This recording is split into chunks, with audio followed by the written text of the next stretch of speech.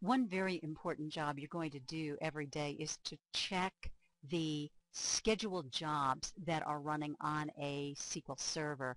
Every night, almost every SQL Server will have some sort of scheduled task that it needs to do. So you will select the instance of SQL Server you want to view.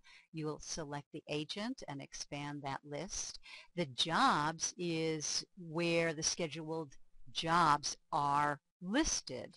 And in this case, you're going to right-click, View History will open up the log file viewer so you can see what's. If you've got a lot of jobs in there, or the amount of space that you've allocated for the log files is quite large, it'll take you a minute to populate this screen.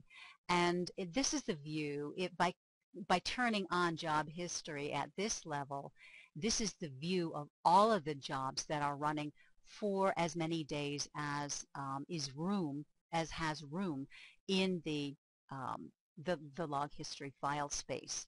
You can also view a single job at a time simply by clicking it, turning it on, and turning it off.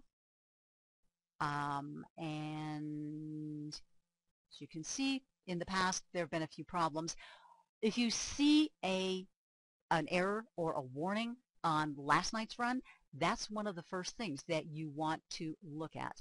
And that's how you get figured out what you're going to be doing today. That's it for now.